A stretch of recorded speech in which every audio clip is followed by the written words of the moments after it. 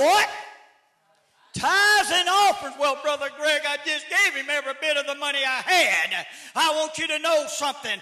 Just your tithes and offering does not just deal with what man has to offer, but it deals with something from the inside of you. And it's time that you begin to give God the tithes of your praise and worship that is due. We need to offer up some praise and some worship to the Lord Jesus Christ. For the day that he has afforded unto us. There's some things going on today with a lot of significance. Give me them glasses right there. Yeah, there's somebody, the ladies have lost a pair of glasses. They're up here. If you hadn't, I'll probably put them on and start wearing them. Now, somebody tell me what today is, the date. 13th, that's what I thought it was. My watch lied. My watch is still hung up on the government time. It ain't the government system no more. It's the day of the Lord Jesus Christ. Now, there's a lot of things going on in significance today. For we're in the 13th year, this 13th day of the first of the Romanic, whatever how you would say it, calendar. Now, I got a text message early this morning that there was going to be some people that weren't going to be here because their grandbaby at Brother Michael Beachy's church was being dedicated this morning. Baby. He said that he would give to the church daily them that's going to be saved. So there's a baby dedication that has been born and it's being dedicated this morning. That's a great thing. A few weeks ago, we was able to take little John, which was a symbolization of John the Baptist coming.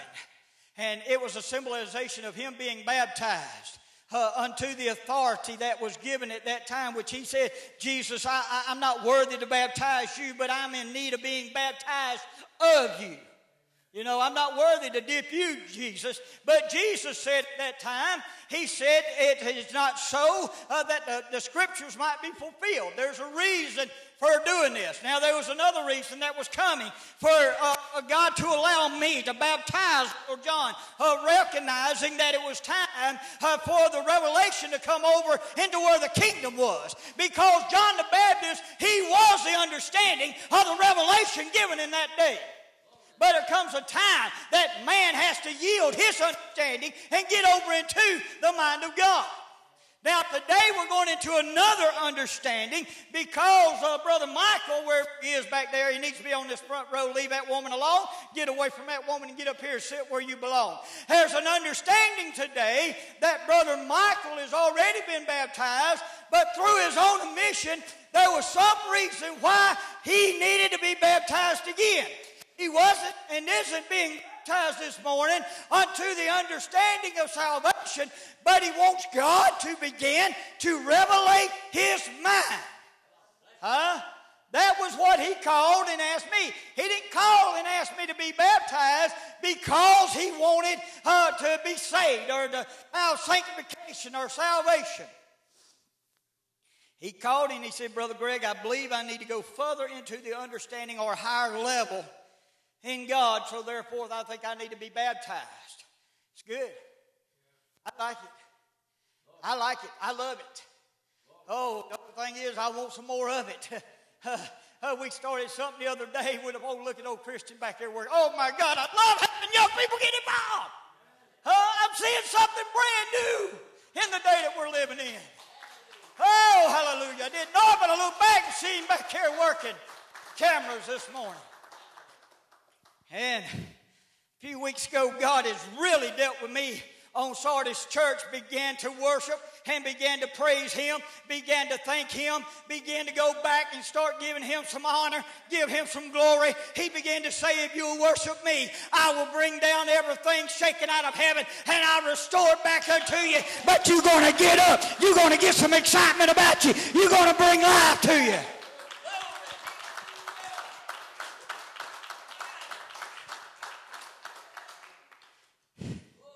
Years ago, Brother White was up here, and we understand Brother White gets a lot of revelations, a lot of understandings of things that sometimes maybe we don't see. But the Bible says over in Revelation, it says, Sardis, I got an ought against you. You seem to think that you're perfect, but you're not. You got some problems. Well, due to your pastor, Sardis might have thought that they had a better revelation of some things. Sardis might have thought they had a better understanding of things.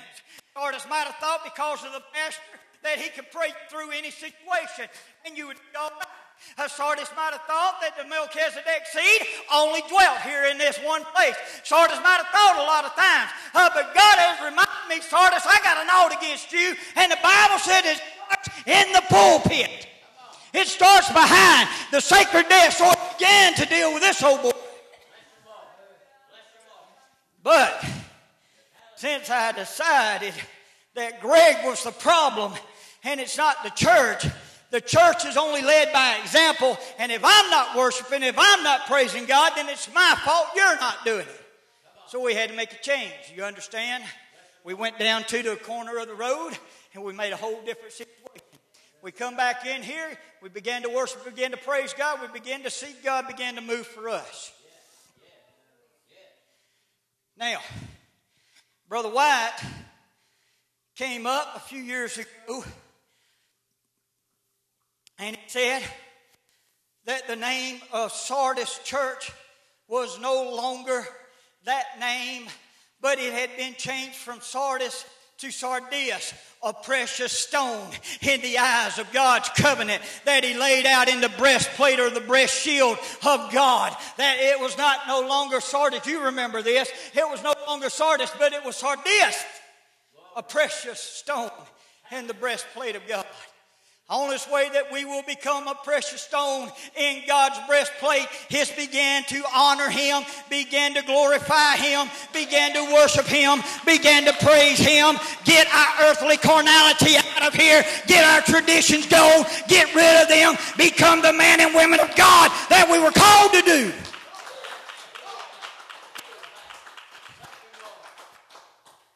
They called me last night, Brother Don Abernathy's supposed to be over here in a little bit to do some baptism of his own. And I said, that's all right, you can do it right after we get through. They say, when will you be through, Brother Greg? 12:30? I said, I don't know, I preached 2 hours last week. I feel like I might be able to do 3.5 today alone.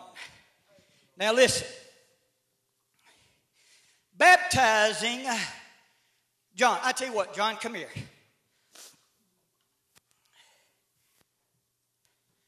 Stand right here. Just stand right there and look at the people. Michael, come up here and stand beside him. Now then, the first shall be last, the last shall be first. All right? We have two brothers standing here. They share the family together, do they not? Now, even though that Michael was baptized years ago, it was not for the understanding that it is today. So we're going to say that does not count in what we're doing today. Now little John, out of his own admission, went to his mom and his daddy and said, I need to get saved. So they began to talk to him on how he needed to pray for himself. They didn't lead him in, well, if you'll bow down and you'll say, repeat these words after me, that this will happen. They said, John, you need to have a talk with God. You need to get down and really talk to the Lord Jesus Christ, because Mama can't save you, Daddy can't save you, but the Lord Jesus Christ can. He died on the cross. He hung there. He shed His precious blood. He took the stripes before He ever went to the cross, y'all. He took the stripes before He ever went there. He kept His mouth shut when they were striping Him before He ever went to the cross. We can remember on the cross He didn't ever do nothing but say, I need some water. I'm athirst. If you could only understand what He was crying out for. He wasn't crying out for a natural drink. He was saying, I need God to move right now. I need some water. I'm thirsty, because the Bible said God had turned His back on the flesh. And He said, I need something to drink. You don't understand the separation that I'm going through. I'm athirst. I need God in my life, or I'm just an old, wretched, miserable man. I'm just a serpent that was hung in the day of Moses upon the cross. He said, I'm athirst. I don't want to be a serpent. I want to be a servant. Now, glad y'all young. Y'all might stand there all day. And when I'm on the piano, you better start leaping for joy when I can't. I'm going to get a belt and I'm going to get you to leap. Now, out of his own admission, with, how old are you, son? 8 years old, new beginning, that he began to seek salvation, not from mom and daddy, not because he was afraid of a whipping, because he fell in love with the man, the Lord Jesus Christ, and he wanted to know him as the Savior, the Lord Jesus Christ, at an 8-year-old new beginning understanding. So he begins to pray and he finds salvation. Time went by, because see, in salvation there is a process of salvation. You don't get saved just because you come down to the altar and say, God, forgive me. You get a starting point. Then you got to go out there and get rid of them attributes that you've carried around so long. See, sin is nothing but unbelief. Drinking, smoking, doping, running around, whoring, and all these other things is not sin. It's an attribute of sin. It goes around, lying, all these things. They're attributes. Sin is unbelief, willfully transgression of the law. That's what sin is. Paul said if it wasn't for the law, I would have never had known sin. The rest of it is, well, we're already doing this. We might as well do it all. It's attributes of it. It just goes along. So there's a process of salvation that we go through. It's a time period. It's a difference in what we was talking about in Sunday school this morning. If you're an adult and you wasn't there, you have no idea what I'm talking about. But if you as an adult and you care about learning more about God, you'd have been in the Sunday school class this morning. If I busted your hide, good. I'm glad I did. I don't apologize for it. Pay me later. Now, we said in Sunday school class that if you fell down and bruised your knee, you would get up and you just shake it a little bit just to shake the pain out of it. Because Satan is a spirit, he attaches himself and he causes pain. And you shake that devil loose, he'll leave. You shake that devil loose this morning and start praising and worshiping God. When you start jumping, Satan can't hold on. You leap for joy, he can't hold on. You get rid of that spirit that you got. But now you fall down and you cut your leg, that's a little bit different of a abrasion, and you have to go through a process to get it to heal up. But it will heal if you'll continue the process. All right. Little John, he goes through the process of salvation in his own understanding at the age that he is, and I'm so thankful for it. He's got a better understanding than most people that's 80 and 90 years old. But he goes through this process, and he comes to me one day. Mom and Daddy said, don't be afraid. You need to talk to Brother Greg. You need to ask Brother Greg. And he's like a lot of little men. He was a little bit afraid to talk to me. But finally I told him, I said, son, when you have what you want to say to me, just come and talk to me. So that morning as I sat down on the altar and he come, I picked him up. The Bible said that Jesus said, don't run them children off. Suffer the little children to come to me. And if you've ever seen the little old pictures of growing up with Jesus and the children, he had them right there with him. He put them on his lap. He loved them and he cared for them and he let them know that they were loved. That there was no harm coming to them. Jesus is not harmful. He is the loving part of God. He's the loving part of God. If we're going to be Jesus in this day, we got to be the loving part of God. I want you to know something. In the Old Testament, sin could not live in the camp. God destroyed the entire family, the dogs, the animals, the children, the birds, everything. When sin was found in the camp, God destroyed it. But in the New Testament, Jesus come. He come as the love of God. He makes a different statement. He said, I will nourish you and I will cherish you. I will spank your bottom.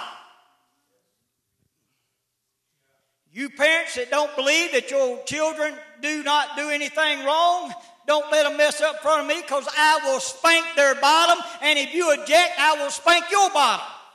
Naturally speaking.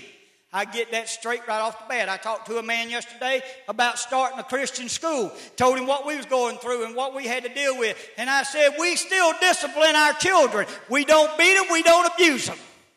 But if they're needing correction, we will correct them. That's what Jesus does for you. He will spank your bottom. He will correct you. Well, Brother Greg, I am 65 years old. He will spank your bottom. Huh? My dad is 80 years old in a few days. I watch what I say to him because I will pick myself up off the ground, and I'm 47 years old. Correction never gets to an age that you don't need it. John, he comes up, he gets in my lap. He says, I need to be baptized, Brother Greg. I said, Mom and Daddy tell you that? He said, no, sir. It's something that I see. I said, Mom and Daddy didn't make you do this. They didn't encourage you to do this and bring it up. No, Brother Greg, it's something that God's dealing with me over. So we got baptized. Huh? All right, we see what's going on. Oh, I'll tell you something. Y'all don't know the story. You wouldn't understand what I'm telling you. He's got people that he loves coming against him now. He's got people that ought to be picking him up and loving him, taking him hunting, taking him fishing, taking him out, buying him gifts, that is mad at him and treating him like a piece of trash and a piece of dog that you don't even know about. Treating his mom and daddy like they're dogs. And it's all on account of this young man had a revelation. And he's finding the Lord Jesus Christ real and precious. Well, you find Jesus real and precious and sincerely, you'll have problems in your life too. Age still doesn't matter about that. Huh? The Bible says, tarry till Jesus comes. I don't preach doom and gloom, but if doom and gloom comes, you're still victorious over it. So we don't worry about it. We just go on with Jesus. All right, now, he's the first. He was the last to be born. He was the first to be baptized unto some understanding of revelation. He represents the little eaglet this morning. Huh? You know what you get before you get an eagle, don't you? You get an eaglet. A baby eagle. One that's in the nest. One that's got some soft feathers there. Come against this little eaglet and see what mama back there does. Huh? I might whip his little bottom, but I'll probably have to whip his mama's bottom too. Huh? That's true. I'm all man. I just don't have no problem with that. He's an eaglet. He's got some cushioned feathers in that nest. But up under them feathers is some awful, awful thorns that the nest is made out of. They're sharp and they're not going to rot. These are made of vines that will last forever. And mama, from the time from now till it's of the age that this eaglet must learn to fly, will slowly begin to take the cushion out from under his precious little bottom. You understand what I'm saying this morning? There's going to come a time when he thinks mama no longer loves him. And those real nice cushions and those nice loving arms back there, little John, one day are going to look rough. And they're going to look mean. And they're going to look like mama don't love you. But mama has just become, finally, what daddy has been saying for years, quit babying him and let him grow up to be a man. Huh? Quit babying him. You know, mom and daddies have a lot of talk when you got a real man and a real mama. Mama wants to really protect that baby, and daddy wants to make a man out of it. Huh? Daddy wants to say, I'll beat the hide off of you. Mama brought you in this world, but daddy will take you out of it. Huh? And he really wants to put the correction down, and he wants that. But when he looks up, you don't no longer need a signed contract when you look at his son. He wants his son to look at him eyeball and eyeball, reach out like they did in the days of the origin, and say, I will do what I say I'll do. That's what daddy is trying to do. He's trying to make a man out of him. Mama's trying to keep him a baby. The church is representation of the mama. And it gets all you eagles in. And the mama comes in and it begins to try to protect you. Oh, it's okay. Oh, yes. Well, it's all right. You fell down. You made a mistake. Oh, it's okay. It's okay. Come on in. We love you. We love you. Oh, come on in. Oh, you made a mistake. That's all right. It's all right. You'll be okay. You'll be okay.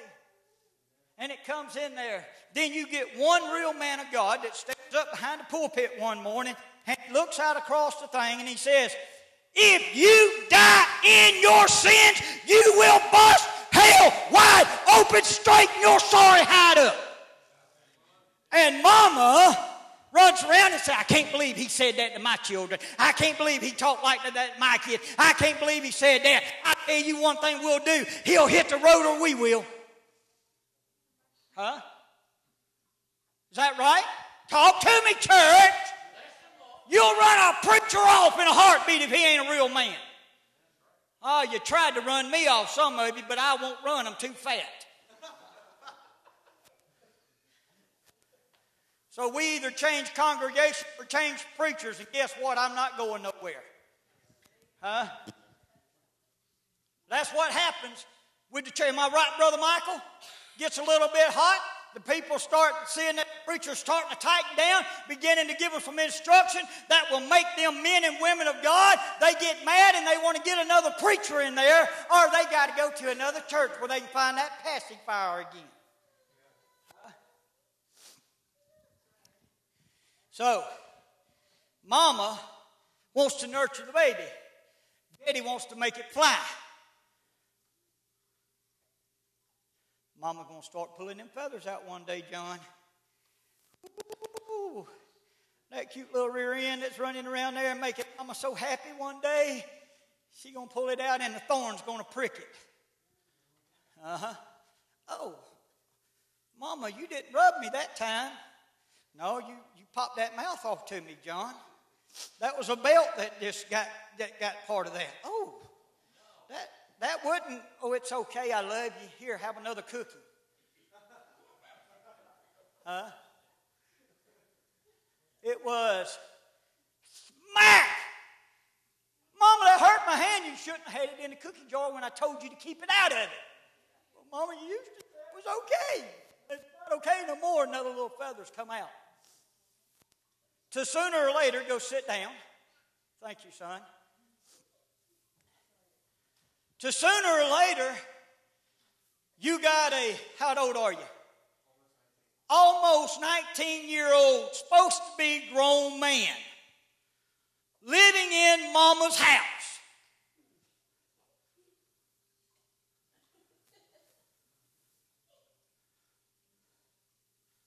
At 16 years old, during the summer, I packed my bags, moved out of mama's house with mama crying tears in her eyes because my daddy raised me to work, and I hit Everton, Georgia, going up and working up there from sun up to sundown and then some. Huh? When the summer was over with, I came back and smile come back on mama's face, and I come into her house until I was 17 years old, and I went to school for a half a year, and at the age of 17, in January, I graduated high school, I packed my bags, and I walked out of mama's house again with her crying. I went to work. Because Daddy was trying to make a man out of me.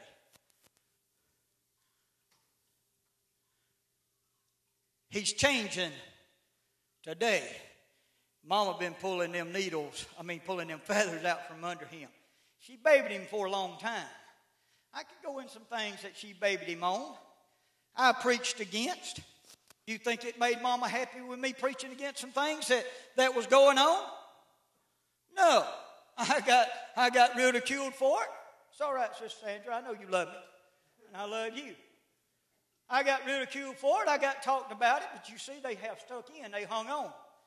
Why? Because they know that if I preach it, if you can get it in the Bible and show me where I'm wrong, I'll change what I say, and I'll admit that I was wrong about it. But if I preach it and it's in the Word of God, I won't compromise with you or the president. I'll whip him if he doesn't like it. God will bust his hide. Huh? It's about time that we stand up for what the Word of God says and quit worrying about what man says. So we have this young man right here that has grown into manhood. He thinks. He's pushed it. Mama's still protecting him because Daddy walks in and catches him popping off to Mama. Daddy says, son, I'm going to beat the living daylights out of you like the man you're supposed to be. I'm not going to use no belt on you no more. You're too big. I'm going to put something on you that you know is right. Mama said, wait a minute. Let me protect him a little bit longer. Bill says, no. He's going to grow up, and he's growing up today. So Mama's still trying to shove a feather under that little cushion. Bill, being the daddy, reaches over and says, too much, too long. He pulls the last feather out, kicks the bottom of the nest. The prongs go up in his rear end. He has to become a man and begin to fly out of the nest. Huh? Does it feel good? No. But today, the eaglet is changing, making a metamorphosis into an eagle today, and he's going to learn to fly. Have a seat, son.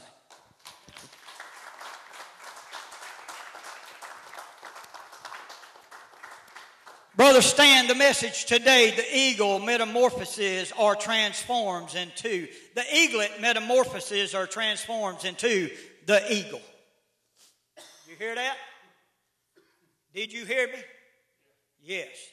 The message today, the title of the message, the eaglet transforms, metamorphoses into the eagle. Turn your Bibles to Ezekiel chapter 37. For you that believe that scriptures must be read before a man preaches, you're going to get your wish, and you're going to probably change your thinking today when I get through reading, because it's going to be a little bit lengthy for you. Your cushion may not be too soft when I get through reading today. Ezekiel chapter 37. Now, I set that little foundation there for you to understand what takes place. There's several things that an eagle is born with. An eagle is actually born with a higher intelligence than all the other birds. An eagle is born with better eyesight than all the other birds. An eagle has a double set of eyelids that when it begins to have the birds of prey chase it, that it can fly directly into the sun. And the sunlight becomes so great because you know the closer you get to the sun, the brighter it is, right? And the more heat that it produces, the closer you are. The birds of prey cannot handle that because they don't have the protection that an eagle has. What a message. And as the birds of prey began to attack an eagle, and that eagle focuses its eyes on the sun, and it begins to close its natural eyes, and it gets a protection over them. It feels the sun begin to get hot. It feels the sun begin to get closer. It doesn't back down, but it begins to strive to fly straighter and closer and faster to the sun. And as the birds of prey began to encroach upon it, they cannot handle the heat. They cannot handle the pressure. They cannot handle the brightness of the sunlight, and they'll fall away every time. In other words, God has put something inside of an eagle that the birds of prey cannot capture it. It'll fly in the right direction. We understand that then. Is that clear? All right. I don't preach a lot of deep things until you'll go to pulling. And if you'll pull, I'll open up some understanding to you that will blow this world to pieces. We said this morning, you chewed on a pacifier long enough. You've got holes all inside of that pacifier. You've chewed it till there's no more good left in it. The sugar's run off of the tit, and it's about time you get a hold of the real deal and put some meat in your life. Huh? Let's begin to read. This is a very common. I preached on the Valley of Dry Bones many times. But today it's got a different understanding. The hand of the Lord, that is a capital L-O-R-D, y'all. That Lord is different than capital L little O-R-D. Capital L little O-R-D could be me or you, with a simple understanding that the Bible said, Jesus said, in your own scriptures you write you're gods. So with a capital L and a little O-R-D, it's talking about us. But with a capital L-O-R-D, there's only one that it's talking about. Numero uno, the creator of all things. Yes, the creator of life, the creator of death, the creator of good, the creator of bad, the creator of salvation, the creator of sin. Can't sin enter into a city unless God sends it. No, I created both good and evil and have my what in both of them? My pleasure. God has pleasure in evil? Yes, He does. He will use it to straighten your hideout. He will have you go into captivity until you fall down on your knees and ask for forgiveness. He will allow the beast of the field to come against you. They'll be telling you the whole time that they're king of the jungle. And they're nothing but a loudmouth lion. I'm going to preach that message. The Lord's going to allow me to preach that message on the lion and the lamb. I wear the lion. And then He said He's coming back as a roaring lion. Now listen. The hand of the Lord was upon me and carried me out in the Spirit of the Lord. Whose Spirit? Whose Spirit? The Lord's Spirit. L-O-R-D. Not yours, not carnality. Not your natural way of thinking, but the Lord's. His Spirit. You cannot get anything. There's sometimes God to give you a dream. There's sometimes you ate too many beans and you have a bean dream. You got to be able to discern the difference. Oh, I thank you, son. I even thought about Robert this morning. I might just say something about him. How, look at that. What did the Bible say? Blessed just to bring a drink of water. Something on that line. The hand of the Lord was upon me and carried me out in the Spirit of the Lord and set me down in the midst of the valley which was full of bones. Caused me to pass by them round about.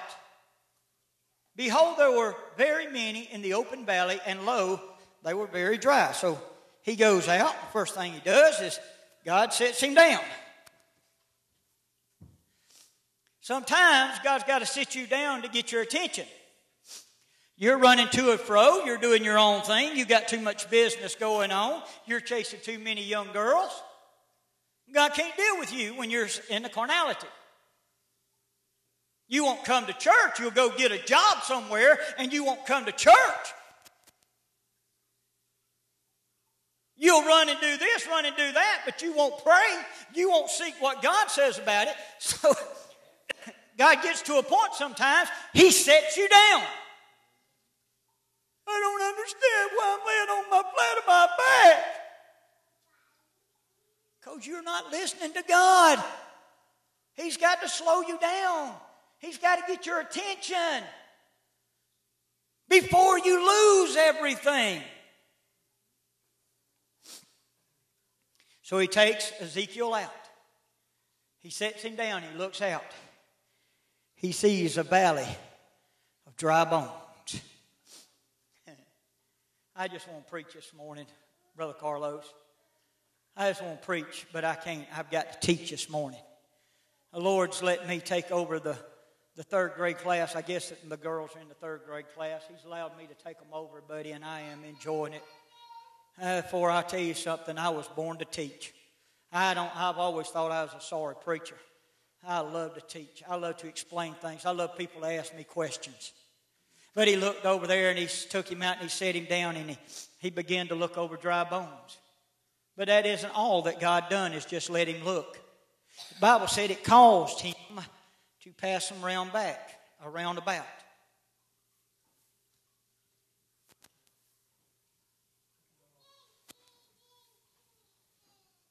Now, for you that's listening on the tape, I'm walking around and I'm looking at the congregation this morning, the ones that'll look at me. I'm looking at them eyeball to eyeball. God's causing me to pass by them. And He's causing me to check them over, John. There we go. He's causing me to look and see if I can get them eyeball to eyeball. I got one glance and it turned away from me real quick. And I'm beginning to check them out to see what is missing that is causing them to be dry. What's dry? Why? I got a smile even out of that one as he's looking at me in the camera. What's dry and going on in their lives? What's happening and what's taking place? Why are they in the situations and the problems that they're in? Hey there, precious. Why are they where they're at? Why are we not any further in the Lord and His understanding than where we are at? Why have we not made the transformation today to become an eagle instead of an eaglet? Why are we still dependent upon what the government says instead of what God says? There's my man up there. Why are we still dependent upon what the doctors say? I got a phone call the other day in school. Brother Matthew happened to be there with us, Sister Katie, and there was all the rest of them and my wife. And I have an uncle that I've always loved, and he's married to Mama's sister, and they put him in the ICU. He had a heart attack, and they got him in ICU, and they didn't know what was going on. They have give him that he's got congestive heart failure. And they come in, and I finally got a hold of my cousin yesterday morning, and to take the step back till Friday, that when I got the message that it was going on, I called for Katie and Matthew and Evelyn and myself, and we joined hands, and we began to say, "Thus saith God." I use Ezekiel. What is it? Exactly. I use Ezekiel 16:6. When I passed by, saw thee polluted into thy own blood, I said unto thee, live. I say unto thee, live. I use that scripture for anything that deals with the pumping of the blood and the life that it gives. And I began to pray with the help of the ones that was with me, and we began to call upon thus saith God. And we began to cry out to thus saith God, to send the angels that deal with that situation, get them on the path immediately.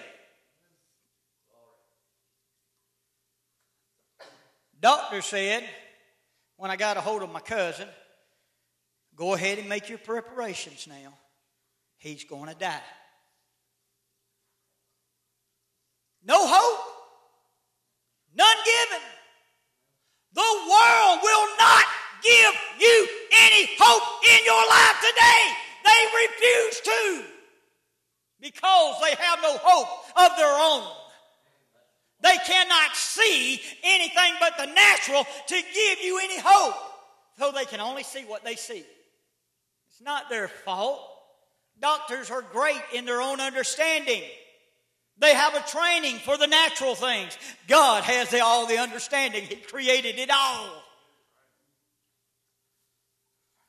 So I called her. We talked. We went to the hospital yesterday. He was asleep when we got there. I just sit there. Mom and Aunt Louise went over to a side, and they began to talk, and you know what the doctors are saying. You know all the things and the steps you go through. My cousin walks into the room, and Mama comes over, and she wakes up Daddy gently. She began to caress his leg. Man was in a good sleep. I thought, man, you ought to leave a man alone. He's probably tired. Huh? Men, we could say why we would be tired, but I got enough women in here getting mad at me. Began to just caress his leg a little bit. Oliver. And he opened his eyes, and his eyes saw his daughter. Hallelujah. His eyes saw his child. His eyes took hold upon something that wasn't in the room before, and it lit up his life. It changed everything inside of him. He saw that his daughter had come to commune with her father.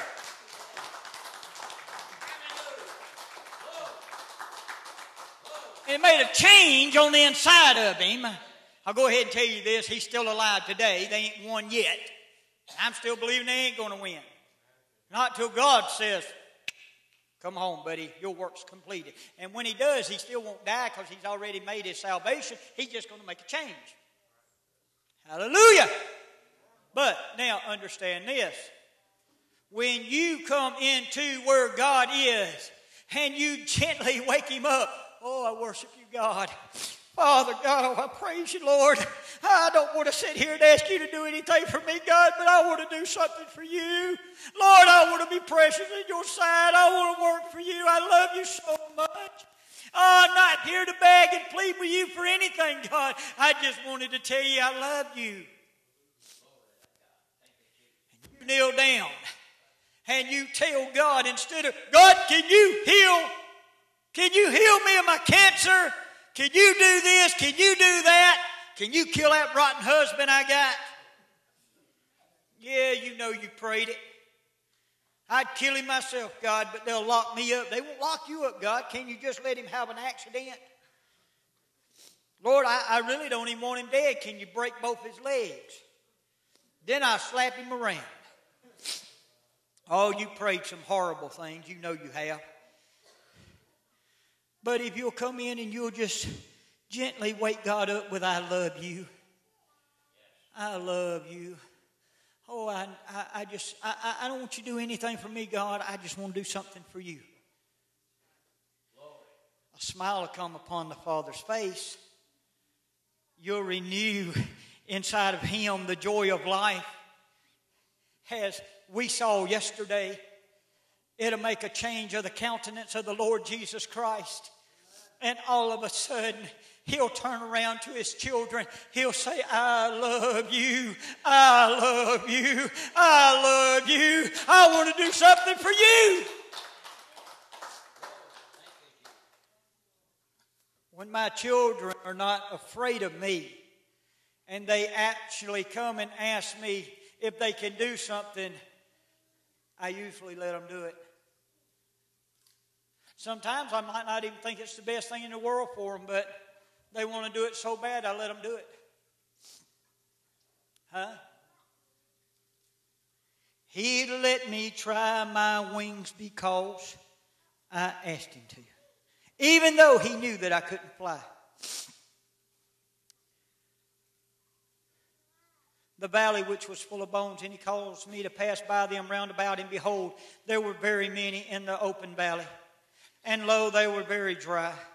And he said unto me, Son of man, can these bones live? I've been asked this question lately. Can Sardis live? God's been asking me this question lately, church. Can Sardis live? And I had to say, oh, God, I don't know if I can make a change or not. Only you know, God, can we live?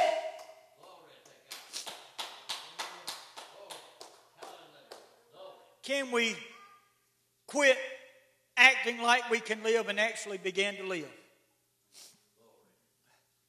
There's a difference. Most people never know when I'm going through anything because I'll put on a fake smile. I'll put on a false happy. And they really don't know that I'm miserable on the inside. The Lord's allowed us to pray for people, raise the dead, heal the blinded eyes. And I'm talking about naturally, literally. I'm not bragging. This is all God. God has allowed people to come to me and say, we've got a crisis in our home, in our household. We need God to answer. And through the faith of the Lord Jesus Christ, I grabbed their hands and began to pray with them. And Lord would heal them. He would raise them from the dead. He would heal blinded eyes. He's made diseases go away. Naturally. I'm talking about you have seen it. And on the inside, I'm the most miserable person in this world. If I died, I was afraid I'd go to hell. Miserable. Dying. But to you, you never knew what kind of shape that I was in. I don't want you to go around today with a false hope and a false lie. I don't want you to go around with dry bones and everybody thinking that you're alive and well and walking. I want you to find that life and life more abundant. And be happy and be rejoicing. Be joyful and not sorrowful. When the people look at you in the world, they really do see a difference. When church time gets close, about 6 hours before church, you'll start getting excited and you won't miss it. Son of man, can these bones live? And I answered, O Lord God, thou knowest. Again he said unto me, prophesy upon these bones, and say unto them, O ye dry bones, hear the word of the Lord. I prophesy to you this morning, O ye dry bones, hear the word of the Lord. Hear the word of Yahweh this morning. Hear the words of Yahuwah this morning. Hear the words of Yahshua this morning. Hear the words of the Lord Jesus Christ this morning. For he speaks into your dry bones, and he's going to raise you up out of the valley of death. Thus saith the Lord God unto these bones, behold, I will cause breath to enter into you, and ye shall live. I will lay sinews upon you. Sinews does what? It does what? Helps move the joints. It connects you to the bones. It gives you some stability. It gives you the ability to bend, to bow, to walk, to talk. It gives you the ability to, when the brain processes an order, for it to be carried out. It's what links you to the stability or the strength, the bones. He said, I'm going to put some sinews on you.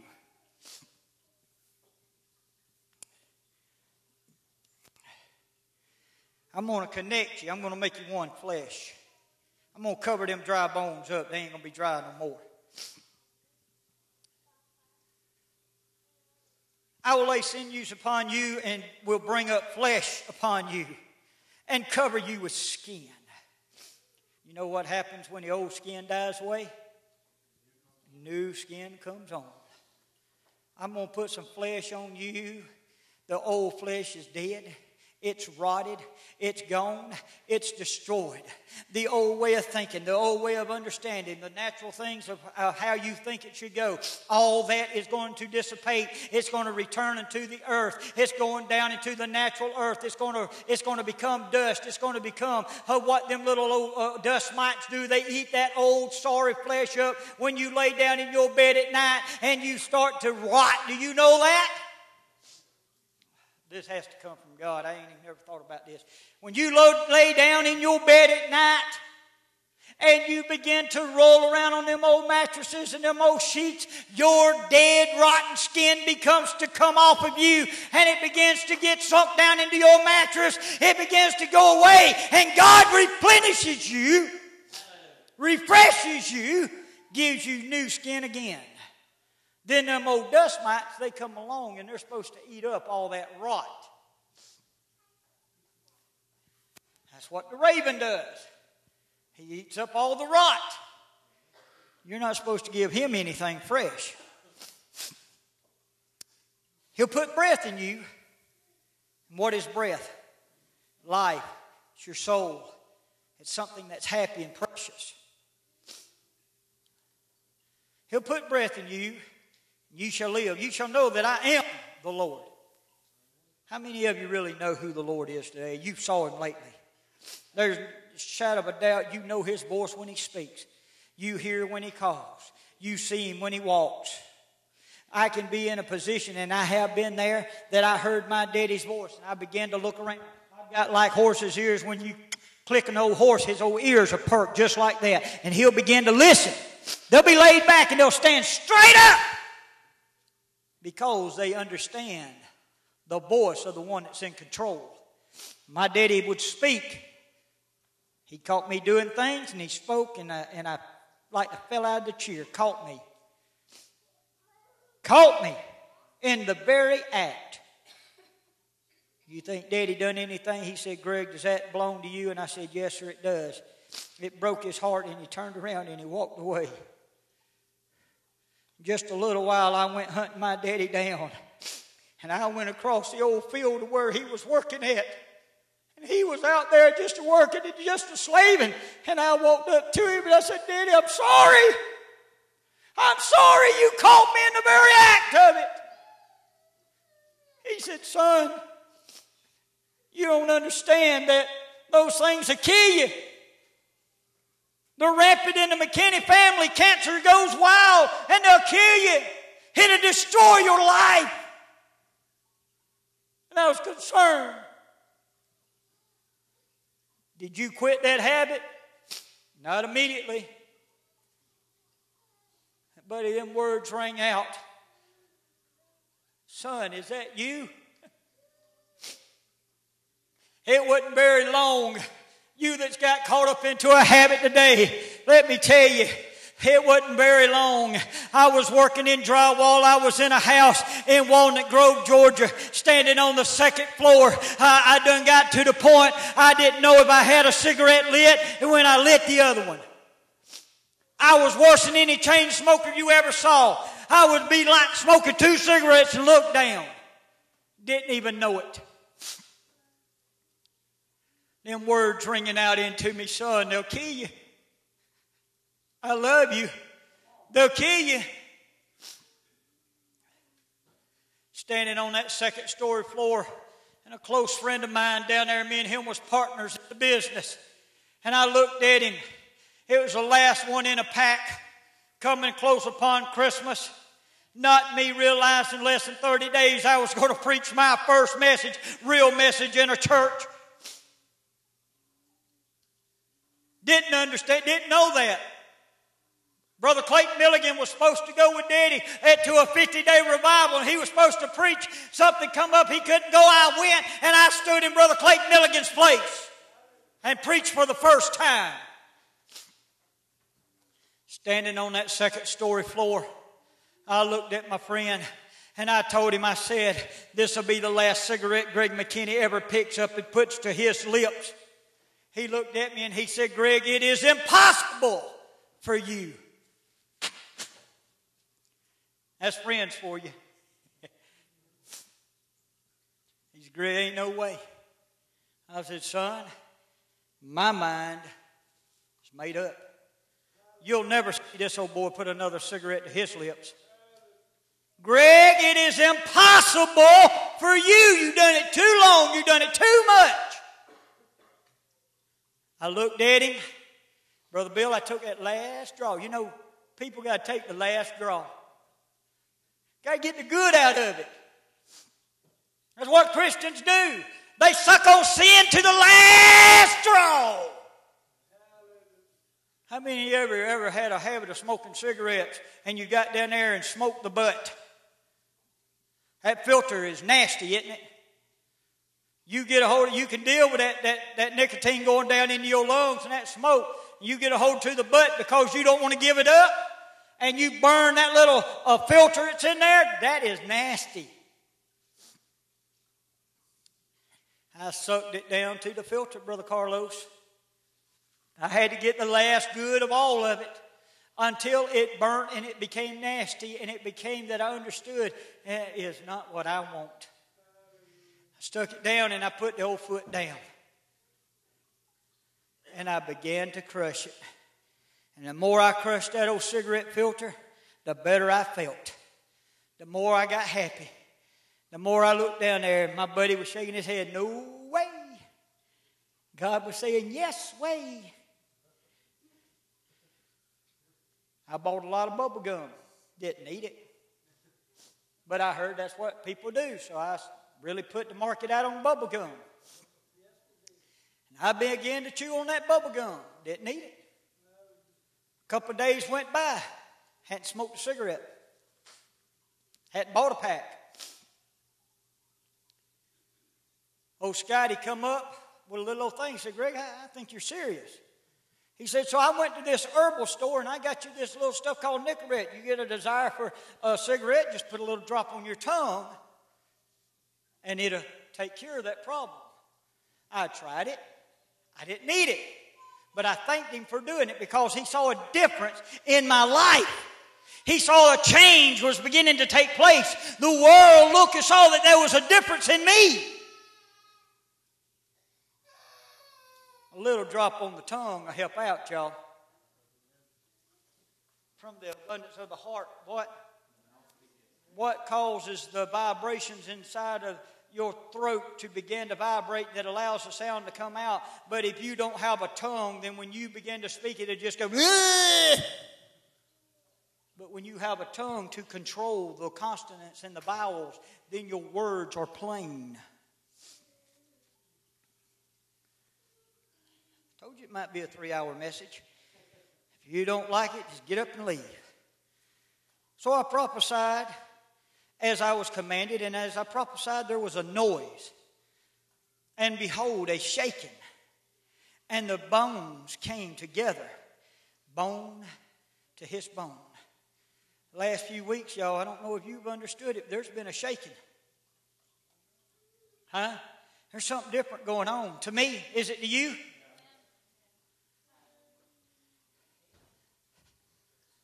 Brother Carlos, where was you at a month ago?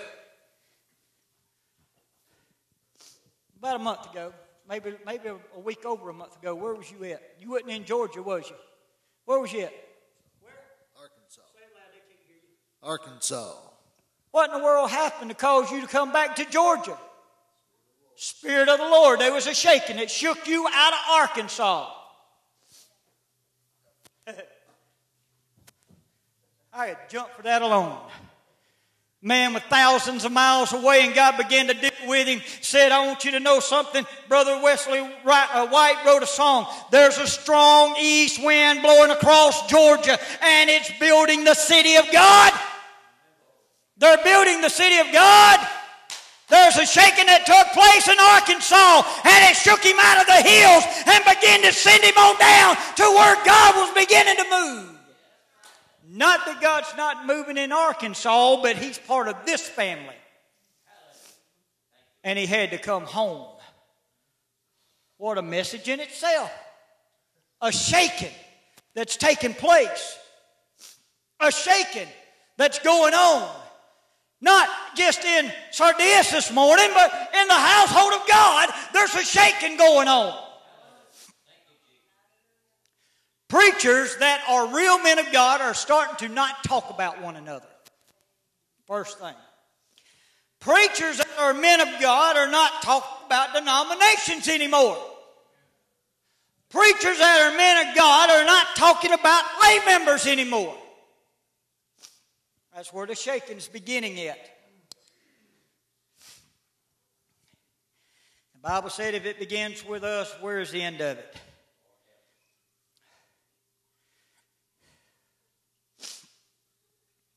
And when I beheld, lo, the sinews and the flesh came up upon them, and the skin covered them above.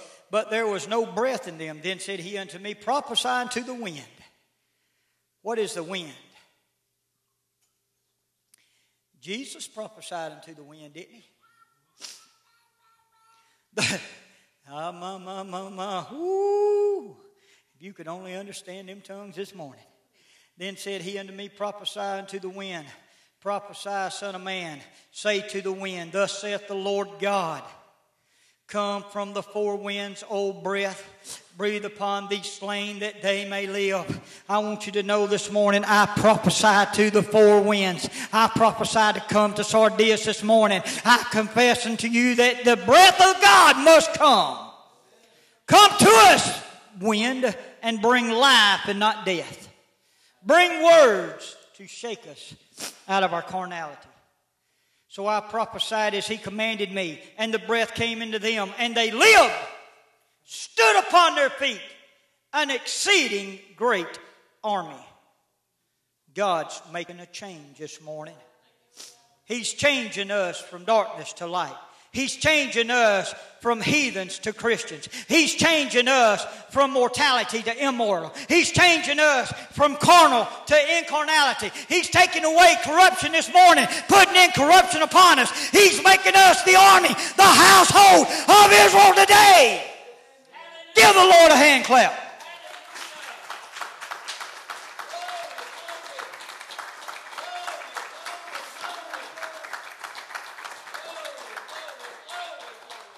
Then he said unto me, Son of man, these bones are the whole house of Israel. Behold, they say, our bones are dried, and our hope is lost. We are cut off for our parts. Have you not been saying that lately? Have you not been discouraged? Have you not been down? Have you not been out? Have you really wondered if there was a God? I have. Brother Greg, you have? Yes. I prayed victory for you, but I wondered where in the world was it at for me?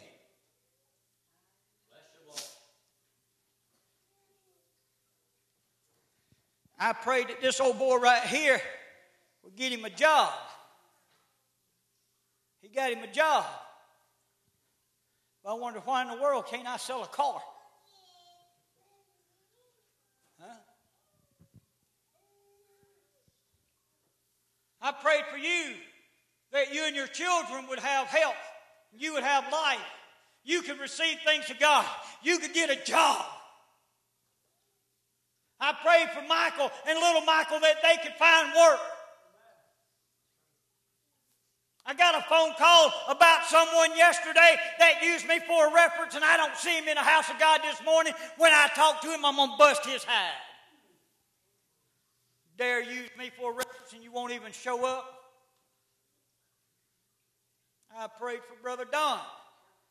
God run him out of the car sale down there just so he'd show up on Tuesday nights for church. I ain't told him that man that was over that car sale don't even own it no more. He's not the owner there no more. I'm scared he might go back.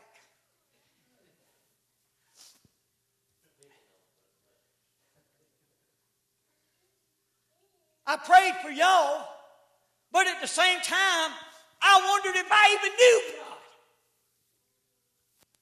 I wondered if I ever even heard from God.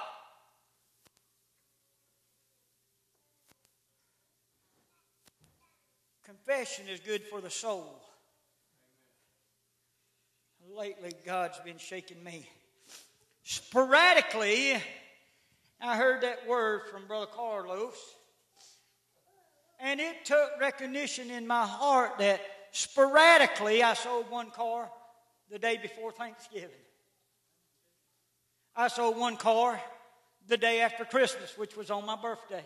I didn't do it. The man sold it for me. I sold another car in the early parts of January. And boy, did God bless me on that deal. It blessed me so much, I got so much encouragement out of it, I done bought 5. And only sold 1 since then. But here it was, for months I couldn't sell a car. You talking about being snake bit?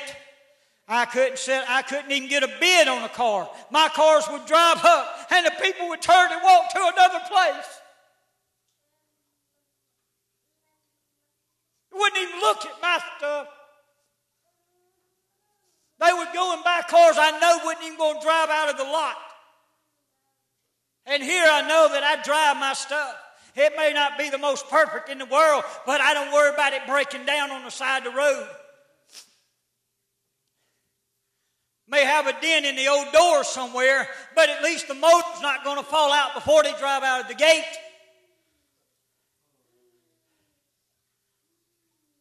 Yes, sir, I'm confessing this morning.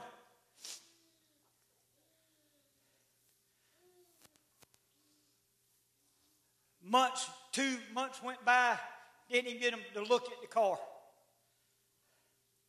If they did look at it, they turned their nose up. Went through there, like I said, sporadically the day before Thanksgiving. Thanksgiving, y'all, when you enter into his gates, enter into it Thanksgiving. You want to know something? For 2 months before then that I didn't sell a car, I never forgot to thank God for selling my cars for me. I was smart enough to do that, Brother Don. When it looked all doom and gloomy to me, I said, thank you, Jesus, for selling my cars tonight. Thank you, Jesus, for not letting me buy a piece of junk tonight that I'm going to have to work on for the next 6 months that I still got sitting in my yard. The night before Thanksgiving, I sold that car. I was the happiest man alive then, I thought. On my birthday, I was down in South Georgia, down there cutting wood for my mom and daddy with Brother Brian right here. I got a phone call that night. Greg, I sold your truck for you. It was on my birthday. Ooh, didn't I thank God for my birthday present, Brother Brian?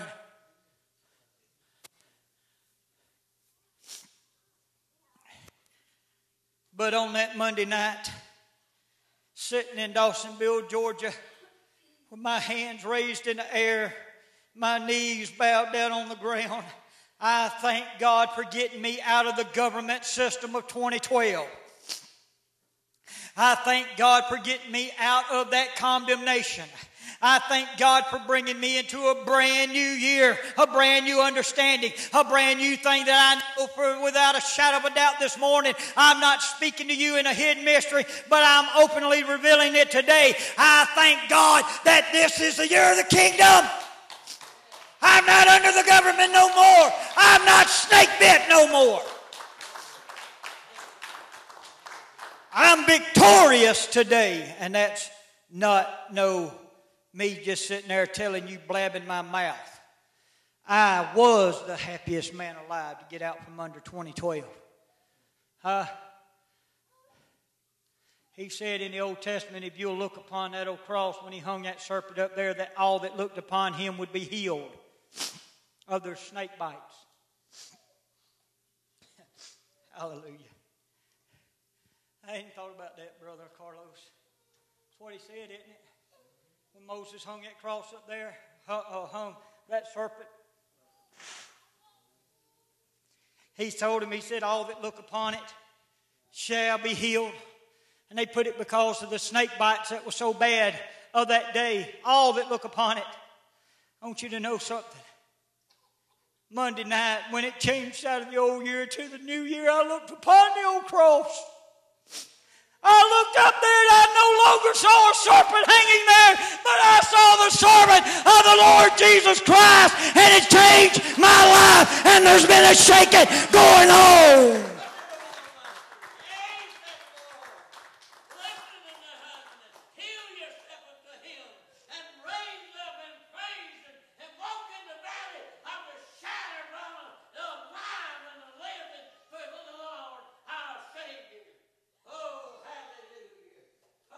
Hallelujah, hallelujah, hallelujah. Rise up! Rise up! Rise up!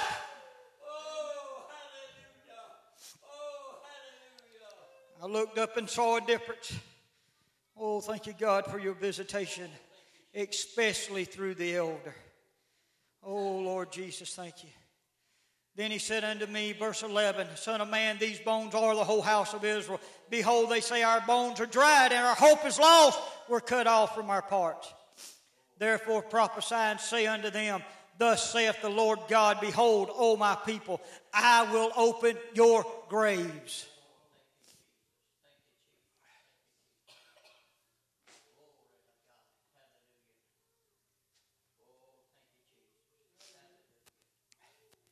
Now that's come in the last couple of weeks, I thank you for coming on Sunday morning. I appreciate that. I really do. I need you. I love you for doing it. But the other day, if you don't come on Sunday night to hear the message that's going on, you're only getting half of what's taking place. If you don't come to Sunday school because you didn't have Sunday school where you grew up at, doesn't change. You need to be taught. I, as the elder of the church, I still have to sit and get education. If you become a school teacher, you have to get further education. If you work in real estate, you have to have further education. If you're a car dealer, you have to go and get further education. If you're going to be a servant of God, you got to have further education. You don't know it all. Now, since you wasn't here Sunday night, you won't know what this is. Verse 13, and 13 represents Jesus Christ, right? It says, and ye shall know that I am the Lord when I have opened your graves. Now, Brother Carlos preached this message Sunday night a week or two ago, opening your graves. Opening your graves. If you didn't come, you don't know what he said. But if you was here, then you had an understanding of what he said. What did you see the light? I saw the light. What did he say? He said that my body is my grave. He said your body is your grave. The reason that you cannot have life in the steps that you are now is because you are covered in your grave, and the Bible said the graves must burst open for you to come out.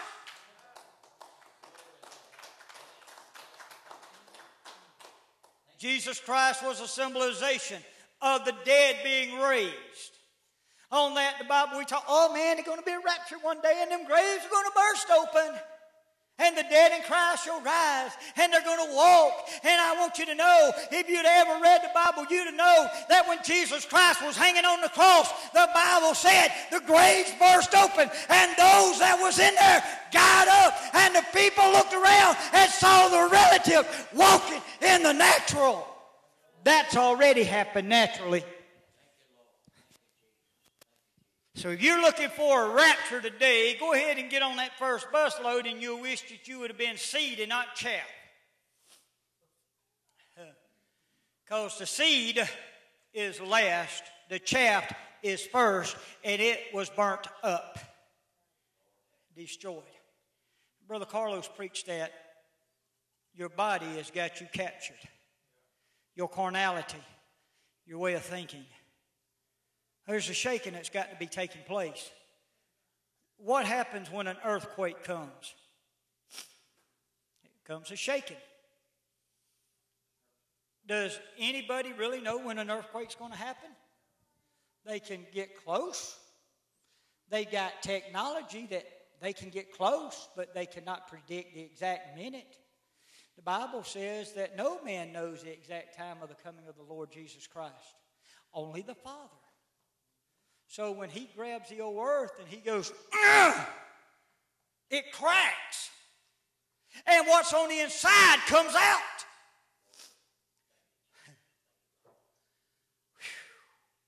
When the Lord Jesus Christ grabs you in your sinful nature and he shakes you, it'll crack.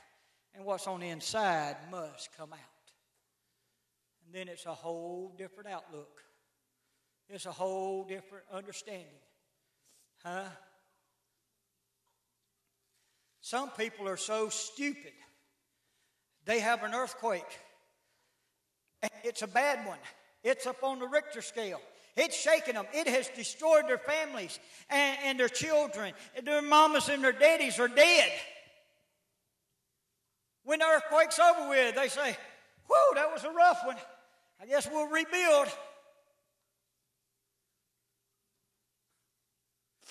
A child of God says, rebuild it if you want to. You devil, I'm getting out of here. I'm going back down south.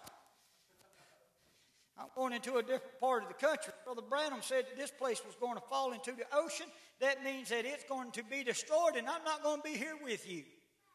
You want to stay over here with these Hollywood idiots, you just stay with them. Their ship's going down. Brother Greg, you prophesied that. I said that the prophet prophesied it. I'm agreeing with him. I'm not about to call him a liar, are you? No. He said that he saw Florida. For you that like to go down there and play in the ocean, he said he saw Florida swaying like a fish out of water as it broke off. Run on down there if you want to. It's closer than California. But either way, you'll find destruction in your life when you don't believe what the man of God says. You shall know that I am the Lord when I have opened your graves. Is God opening your graves this morning? Is he opening them up? Is he shaking you? Has he grabbed you? Are you beginning to see something different? Is your traditions of men being lost? Huh? When you have an earthquake or a landslide, if you get into California and them landslides they have, and your house goes off the hill, you don't go down there and pick that thing up and bring it back to the top of the hill. It's destroyed. You got to build afresh. And the dummies go right back up on top of the mud. They build it again where it can wash away again. God said, listen, when are you going to wake up? Let the dead bury the dead. I think I got somebody on the outside. They ought to come on in. You shall know that I am the Lord when I have opened your graves, O my people, and brought you up out of your graves, and shall put my spirit in you, and you shall live. You shall live. When I put my spirit in you, you're going to live. I'm telling you this morning, if you'll let God get rid of your old dead house, God will bring a new one to you. Amen.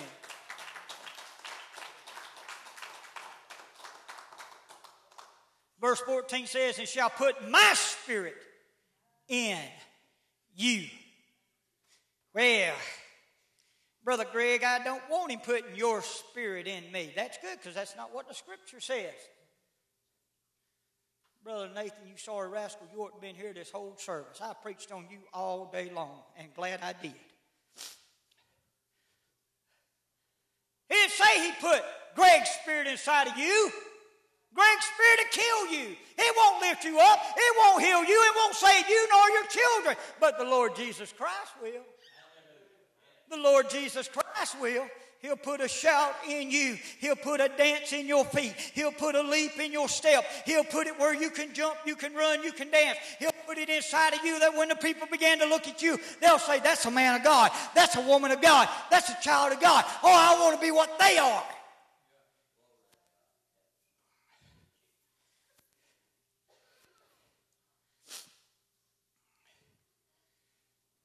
Shall put my spirit in you, and you shall live, and I shall place you in your own land. You don't have to worry about it. Brother Greg's preaching the truth in them anymore. The Bible said the Holy Ghost will lead and guide you into truth. You won't have to worry about what Brother Greg's saying anymore. You won't have Brother Greg's understanding anymore. You won't be hanging on my coattail. Most of you won't even hug my neck this morning because I'm soaking wet. And you say, oh, that's nasty.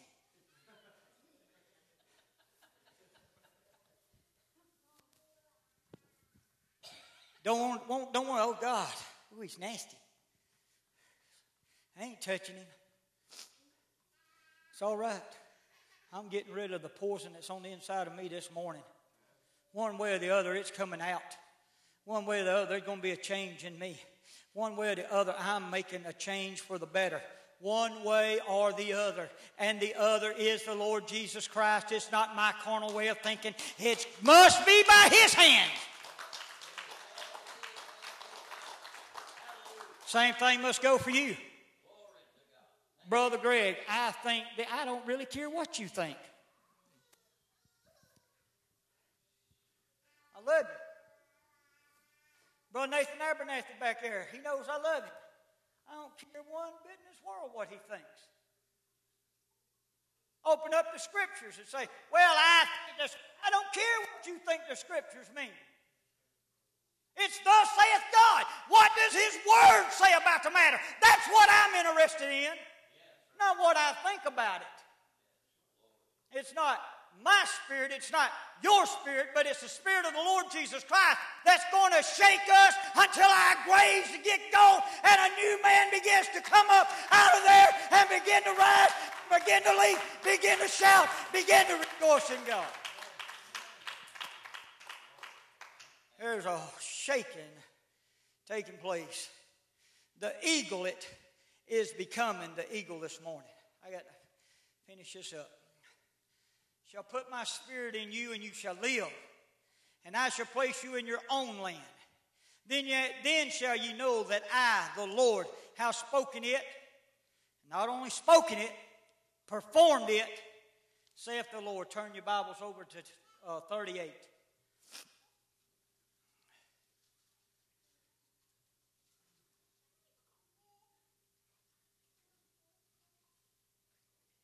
Verse 18.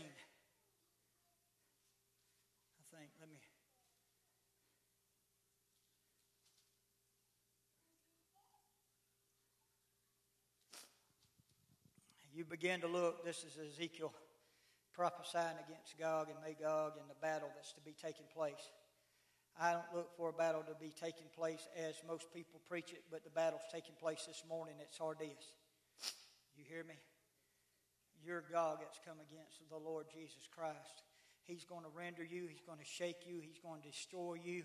There's going to be an earthquake, or either you will die in the wilderness just like your forefathers did. You either got to make a change or go to hell. You either going to make a change or live in hell. I don't preach so much, Brother Nathan, as people going to hell as I preach they live in hell. That's what I preach. Brother Michael preached it the best I ever heard in my life, Brother Michael Pike. So you understand which Michael preached it. Brother Michael Pike said you'll either walk your way into heaven or you'll walk your way into hell. Make your choice. But you'll do it. God's not going to put you in either. You'll walk your way into it. It's according to how you live. You keep living the way that we've been living at Sardis Church, you're going to stay in hell. But if you'll make the change, as God showed me, enter into His gates with thanksgiving, enter into His courts with praise. God will make a change inside of you that you'll walk yourself into a place called heaven.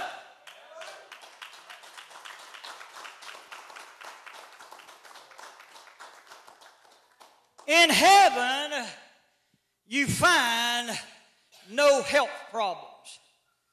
In hell, you'll give the doctors all your money. In heaven, you'll find no need for no lawyer to keep you out of jail. In hell, you'll wish you could find a lawyer enough to keep you out of jail. In heaven, you'll find peace with all mankind. In hell, you'll have trouble all the days of your life. Which do you choose today?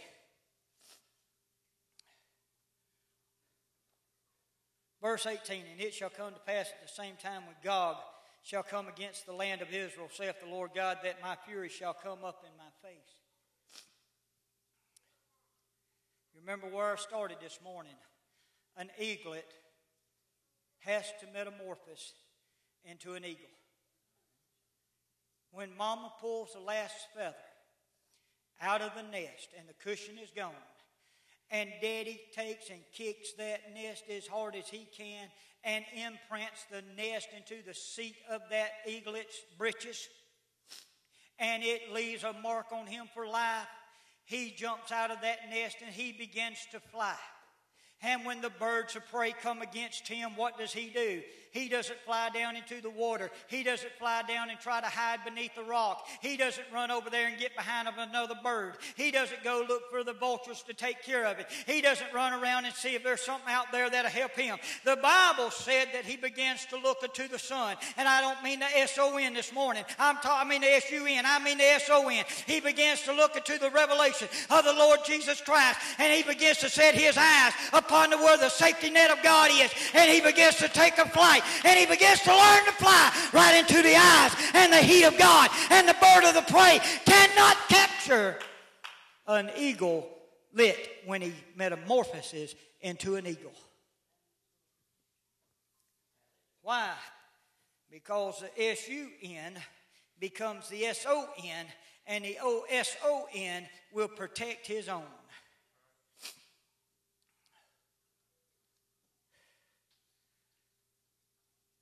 My fury shall come up in my face. God will get mad when the world is endangering you. For in my jealousy and in the fire of my wrath have I spoken. Surely in that day there shall be a great shaking in the land of Israel. It's a great shaking taking place. It shook Brother Carlos out of Arkansas. It shook you out of the television on Sunday mornings that you're finally coming. I believe God's fixing to shake you, and you're going to have to be here on Sunday night and beg that we'd be here on Monday, Tuesday, Wednesday, Thursday, Friday, and Saturday all day long. I believe there's a change coming to the people of God. I believe there's an understanding coming to the people of God. I believe that the revelation of the Lord Jesus Christ is fixing to be revealed. I believe that we're going to change from mortal to immortal. I believe we're going to change from corruption to incorruption. I believe we're going to take on the Melchizedek priesthood of God and finally walk as sons and daughters of God the way we were created to do.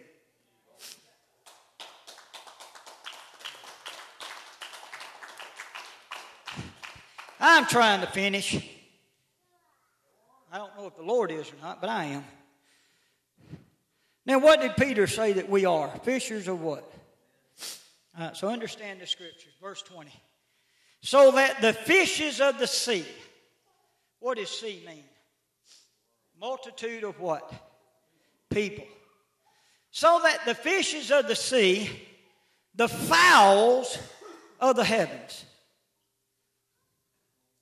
That's the ones that think they got an understanding. That's me and Brother Nathan. We think we know it all. I'm glad you come in, Brother Nathan. I needed somebody to pick on besides them. Men, why you do that? Brother Nathan's raised in Jesus' name.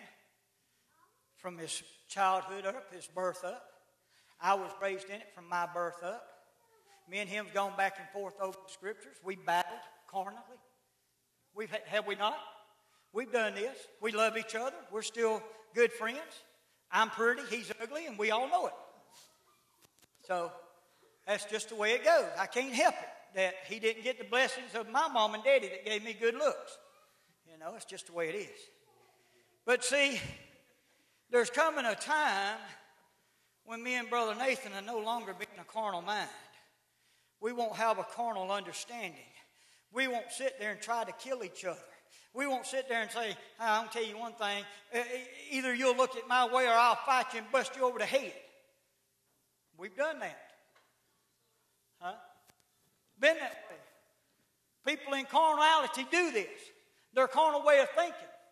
God's not pleased with our carnal way of thinking. He's pleased with His way and only His way. As Brother Rick said, when the shoe leather hits the road, you'll know the right way to walk. And if you can't get it, then the road runs east and west. Pick one way or the other and hit it. For the unrighteous cannot sit in the congregation of the righteous. That's what the Bible says. You're either going to get in or get out. For in my jealousy and in the fire of my wrath have I spoken. Surely in that last day there shall be a great shaking in the land of Israel. So that the fishes of the sea, the fowls of the air, or of the heaven, and the beasts of the field, and all creeping things that creep upon the earth, and all the men that are upon the face of the earth shall shake at my presence. The mountains shall be thrown down. What is the mountains? The people that are high and mighty. Your government systems. People that think they know it all. People think that they're in control or charge of God's people. A mental understanding that is not God's. That's high mountains. The Bible said that Satan is in the high places. And said we don't fight against powers and principalities, but of the air. Spiritual wickedness in what? High places. Well, God said that's over. And the mountains shall be thrown down, and the steep places shall fall, and every wall shall fall to the ground. And I will call for a sword against him throughout all my mountains. Now this is God's high people. This is God's elect. This is God's children. Saith the Lord God, every man's sword shall be against his brother. If a brother comes up and will not straighten up, will not live right, the word of God shall come up against him. And like I said, if he's a child of God, he's going to repent. He's going to change. It's going to shake him. When God grabs him, it's going to cause an earthquake. And I will plead against him with pestilence, with blood. I will rain upon him and upon his bands and upon the many people that are with him. And an overflowing rain and great hailstones, fire and brimstone. What is this, y'all, when the trumpet of God begins to sound? Has it sounded today? Have I just been blowing off in the wind, or have you heard the trumpet of God?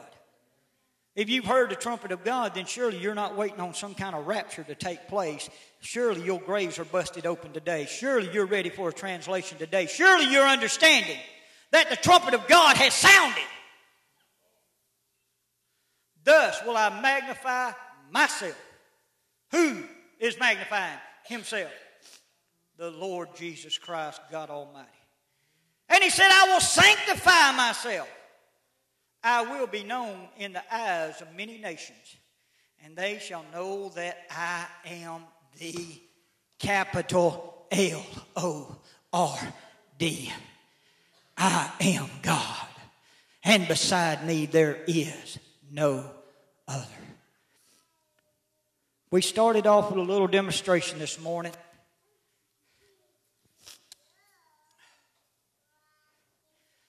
Of two brothers.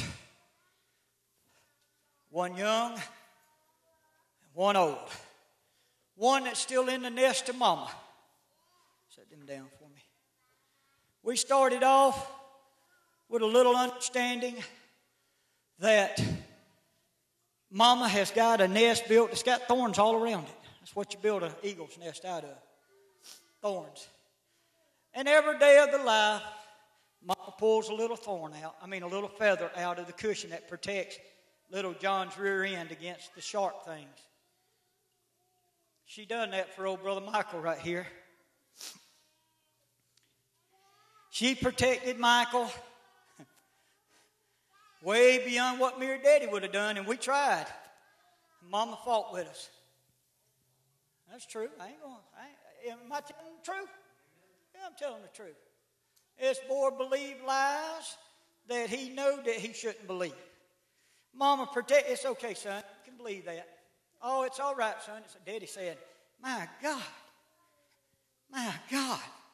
Turn your head, woman, and I'm going to kick him right in the seat of his britches. Mama protected him for a while. But every day of his nest, now his nest and John's nest not the same. John's still a little eaglet. He's past due of being an eagle. Past due. So Mama finally got down to there was one feather left in the cushion of Michael's rear end and the nest. She made a mistake. Mama turned her head.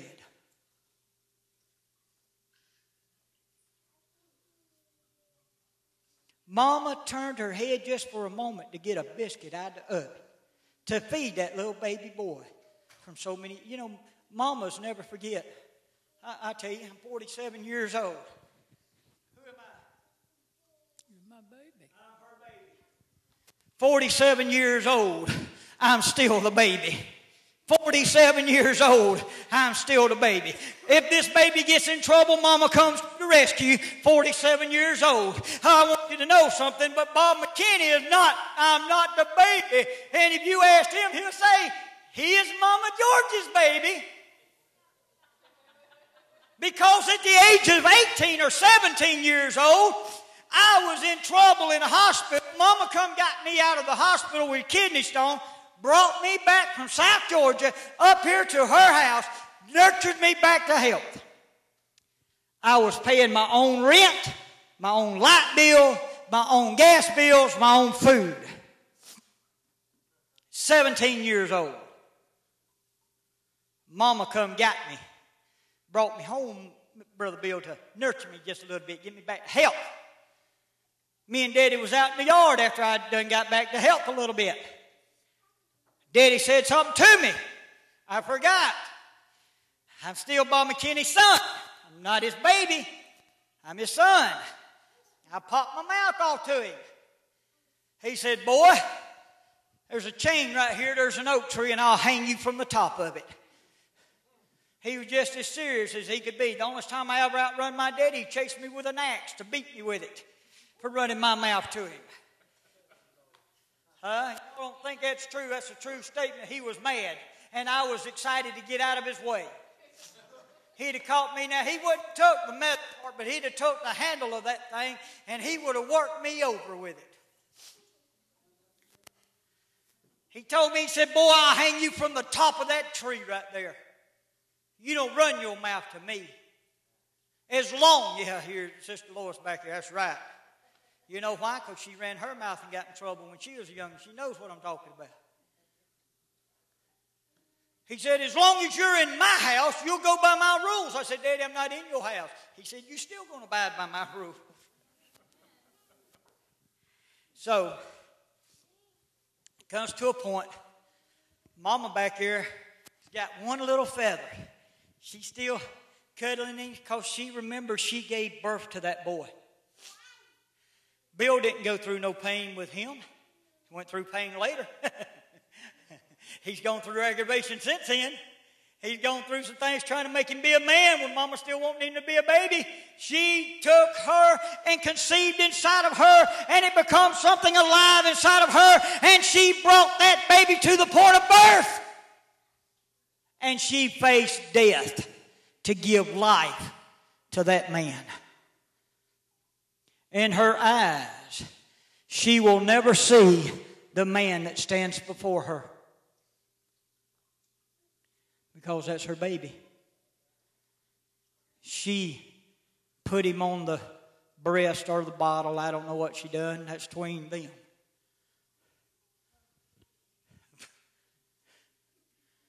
That's between them. But she nurtured him. She looked after him. He stomped his little toes. She petted him. She put mercurochrome on him. She iodined him. She put Band-Aids on it. When Brother Bill couldn't afford to even put food on the table, she would go buy the little SpongeBob Band-Aids or whatever was going on at that time, the real expensive stuff, and going down to the dollar store and paying $1 for them. She'd buy that $10 stuff. Bill said, I ain't got that kind of money, woman. She said, that's my baby. And if he wants a Scooby-Doo Band-Aid, he'll get a Scooby-Doo Band-Aid. You just go to work. You better believe it. That's Mama's baby. It's Mama's baby. It's Mama's baby. You better be thinking about the church this morning. You're Mama's baby. But I'll tell you something. Mama's starting to pull them little feathers out from under your rear end, and it's going to get rough. Like I said, there come a day when Sister Sandra turned to get the biscuits out of the oven, and Brother Bill saw his time. He said, I put up with that woman long enough. And shy of killing this baby, I got to make him a man. So when she turned her back on her little baby, Bill reached over and grabbed that last feather.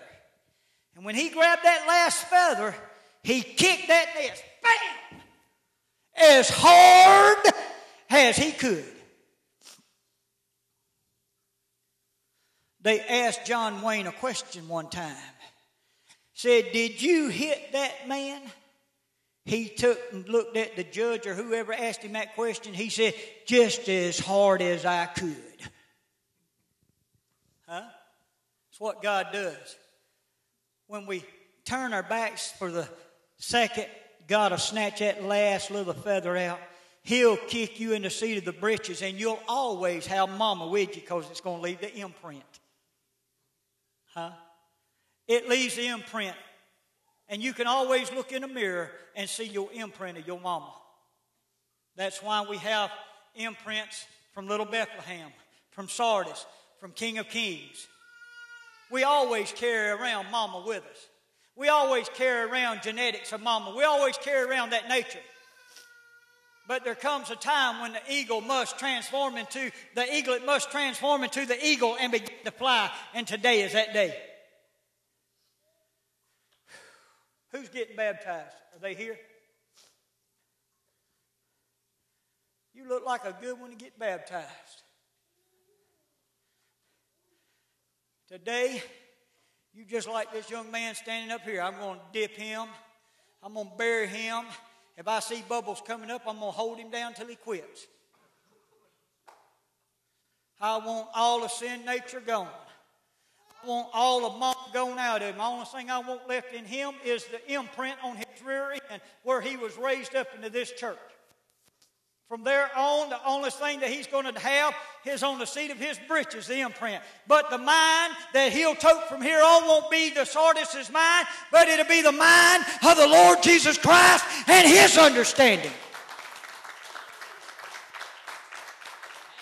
You see what I'm saying? There must be a metamorphosis in our lives. At Sardis, this, I believe, is what's taking place. I do think that today is a symbol, being the 13th.